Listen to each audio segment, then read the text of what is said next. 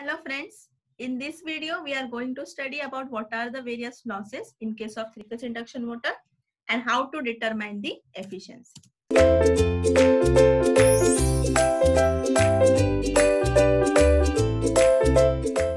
So the learning objectives for this video are losses and the efficiency. Now let us first study about the losses in the three-phase induction motor. What is a power loss? Now we know that in case of three-phase induction motor, first of all, it is an electromechanical conversion device. As it is a motor, our input will be electrical and at the output we will get the mechanical output. So we can say that three-phase induction motor converts the electrical energy to mechanical energy.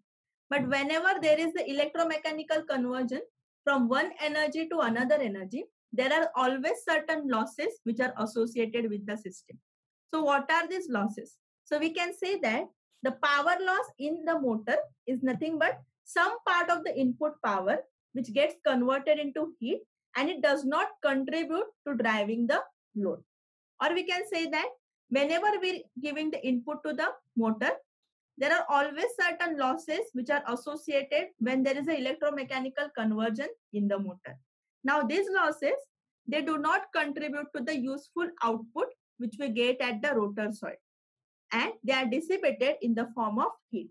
The more the losses, the more will be the heat which is generated in the motor. So if we consider the three-phase induction motor, then these losses are divided into two categories. First is the fixed loss and second is the variable loss. Now from the name itself, you can say that fixed losses will be fixed at all the conditions, whereas variable losses will depend on certain parameters, so they are variable. So let us see these losses one by one. So first we are going to study about the fixed losses. So the fixed losses are the losses which are constant at all the motor conditions. That is the condition from no load to full load, the losses do not change. The value of the losses always remains fixed. So these losses are called as fixed losses. Now, how can we determine these losses? So these losses can be determined by performing the no load test on motor. The no load test is very similar to the no load test which is performed on the transformer, that is the open circuit test. Now transformer we are performing open circuit and short circuit test, right? This we have already studied in machine 2. So this no load test which we are performing on three-phase induction motor, in order to determine the fixed losses, it is very similar to the open circuit test of the transformer. Now let us see which losses come under the category of fixed losses. So the first is iron or core loss and second is mechanical friction loss. Now let us see these losses one by one. So first we are going to study about the iron or core loss. Now the iron loss or the core loss is mainly because of the voltage. So whatever voltage is given to the motor, because of this magnetic field is produced or flux is produced, and iron loss depend directly on the flux. So these losses are further divided into hysteresis loss and eddy current loss. Now core loss mostly depend upon the frequency of the supply voltage. So let us see what is the eddy current loss. So eddy current loss is mostly produced due to the circulating current.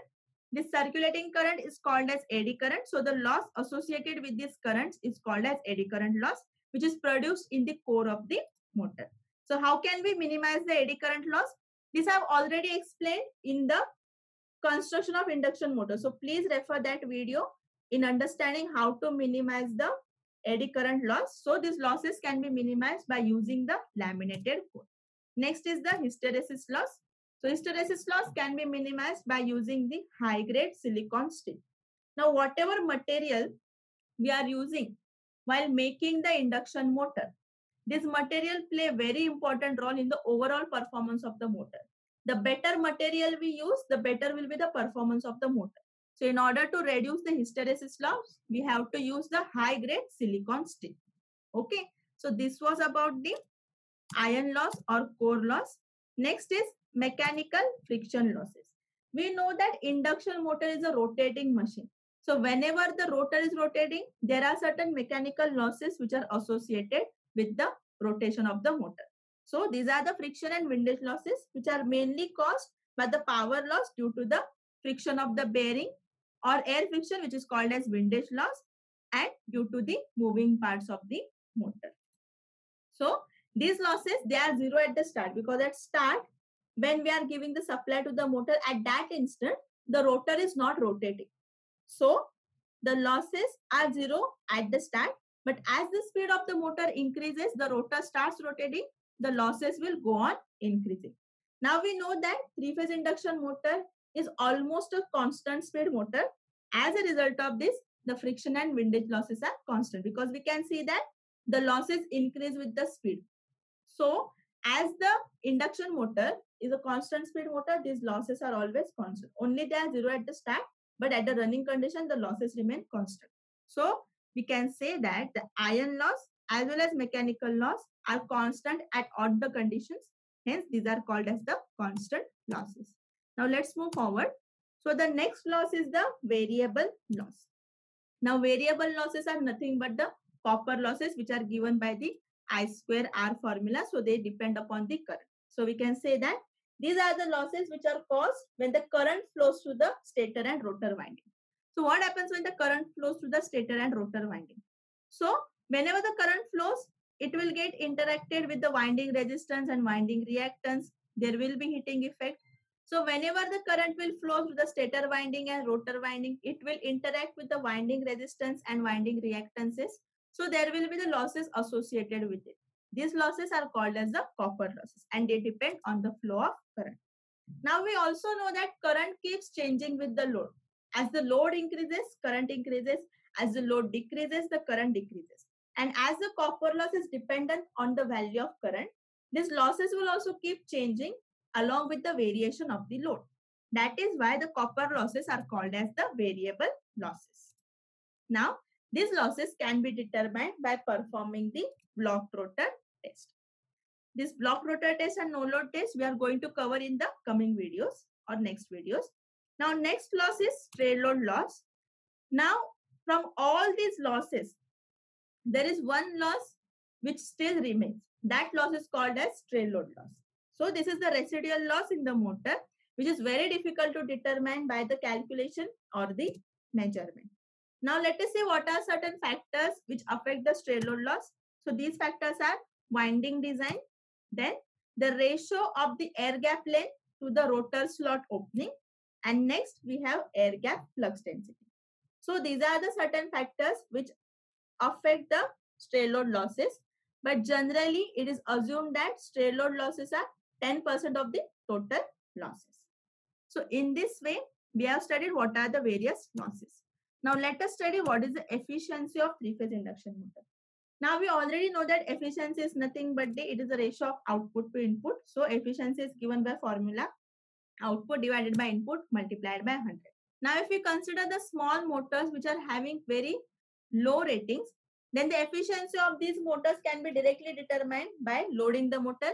We have to measure the input, we have to measure the output. If we take the ratio, we will get the value of efficiency.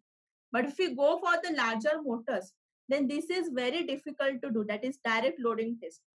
Why? Because there is very difficulty in arranging the load for the motor. Also, as we are going to determine the efficiency, the total output of the motor will be nothing but the loss. So the loss for the loading is very huge. So what we have to do is we have to perform certain indirect methods in order to determine the efficiency of the three-phase induction motor. So we have to conduct the following test. First is no load test, which will give us the value of the constant losses. And second is the block rotor test, which will give us the value of the variable losses. As we know, if we subtract the losses from the input, we get the output. Then we take the ratio of output to input, we can find the efficiency. So in this way, we can determine the efficiency of three-phase induction motor. So in this video, we have studied what are the various losses. These are nothing but fixed loss, variable loss, and stray load loss. Then we have seen which test can be conducted in order to determine these losses. And then we have studied how to calculate the efficiency or how to determine the efficiency of three-phase induction motor. Thank you.